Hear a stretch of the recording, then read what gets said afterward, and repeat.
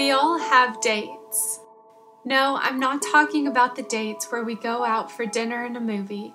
I'm talking about the dates in our lives that no matter how many years pass, it's a date that you will never forget. The dates that hit and all the memories and symbolism come flooding back as if it were yesterday.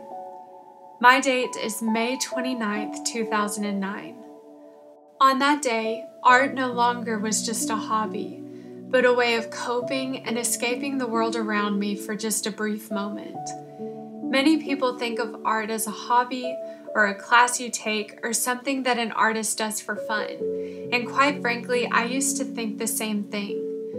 Although I had a love for art and it seemed to be something at which I was good, I never saw any deeper meaning than just making pretty things. However, my viewpoint changed when I faced a trial in my life that made me begin relying on art in a different way. Art has the power to heal, evoke a feeling or emotion, teach history and social norms, and many more things, yet it is still being pushed out of our educational systems because of the lack of knowledge of what it can do for our lives and our children's lives. My sister Chelsea and I grew up with two close cousins, Savannah and Sierra. Like Savannah and Chelsea, Sierra and I were the same age and we were inseparable. In the spring of 2007, Sierra and I were on the same middle school cheer squad and basketball team. I was with Sierra at a birthday party when she fell and broke her knee. At the hospital, the doctors said it shouldn't have broken that easily. Then they noticed something didn't look right on the x-ray, so they sent her away for more scans and testing, and our family anxiously waited for the results. We received the terrible news Sierra was diagnosed with osteosarcoma cancer. Immediately, Sierra started chemotherapy and radiation treatments and started to lose her beautiful red hair. The next couple of months were a constant trial, watching her be sick during and after chemotherapy treatments, all while maintaining her studies in school. Sierra had a first surgery on her knee, but unfortunately the cancer continued to spread, and the only solution was to have her leg amputated. The doctors performed an experimental open wound technique so she would have bi-weekly cleaning treatments. These cleanings were extremely painful, so I would lay in bed with her and together we would paint just to take her mind off of the pain. This was the first time I saw art in a different light than I had before, an escape and a distraction from the world.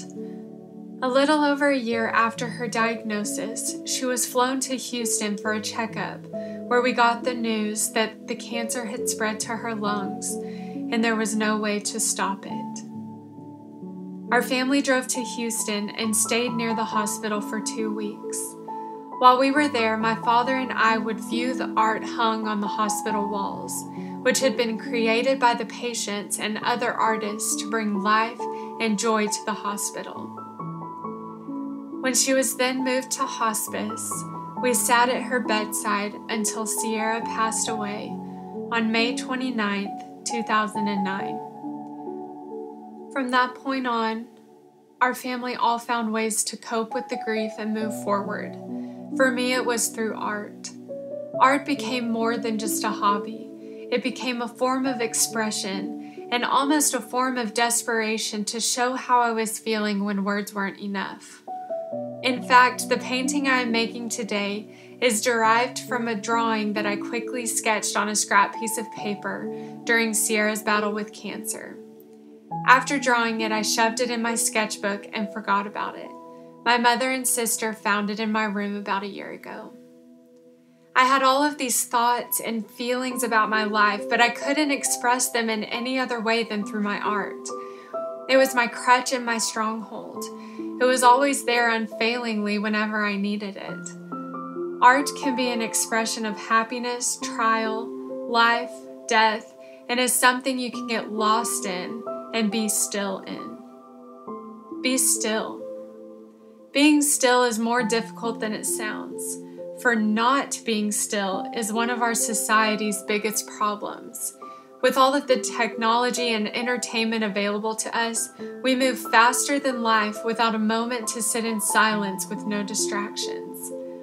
We either feel guilty that we are not being productive, or it is too silent and still that our mind does not know how to handle it. That's the beauty of painting and producing art. It forces you to be still. No distractions, no technology, just you, your brush, and your canvas. In this flow state, your mind begins to focus solely on the brushstrokes and subconsciously process life. Art has a beautiful way of sneaking into your mind and asking you the right questions and processing the answers. Art has shaped our society and history in so many ways. We admire artists who spent hours upon hours on paintings that are hung on the most prestigious gallery walls in the world. I have been privileged to stare at the beauty of some of the world's most famous original pieces of art, including the Mona Lisa. As I stood there, all I wanted to know were the stories and the emotions that were processed within the brushstrokes of the artist. Sometimes the best art is produced under the worst and most unfortunate circumstances. Some recognizable artists, including Caravaggio, Munch, Rembrandt, and Picasso, experienced tragedy during their lives and used art as a form of expression and reflection from those hard times. Their art tells a story. Sometimes we find it difficult to interpret their story, but we know it's there. Had their works not been produced or preserved, generations would have lost the benefit of their stories. Many of you have been through some form of tragedy and hardship. Hard times are going to come, but it is up to us to deal with those hard times in ways that will be beneficial to us and our perspective on life. You may be thinking, I'm not an artist. I could never paint or produce artwork.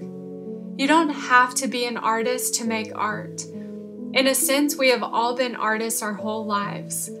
Our lives are made up of many brushstrokes that form who we are, and at the end of it all, I hope that we have a finished painting that shows how we persevered through the hard times.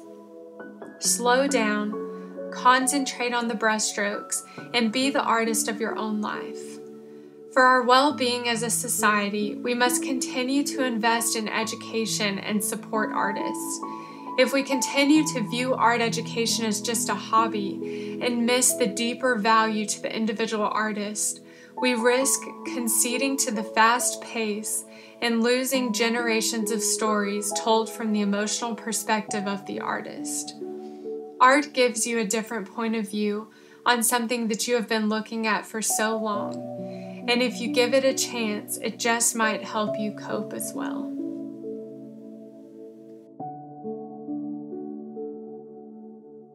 My story today is about Sierra Elizabeth Brand. She was so beautiful. She died from osteosarcoma at the age of 15. She was my cousin and my best friend. I hope my story today inspires you to cope with your own tragedy, or to support artists and art education, or to find a cure for this terrible disease. Thank you.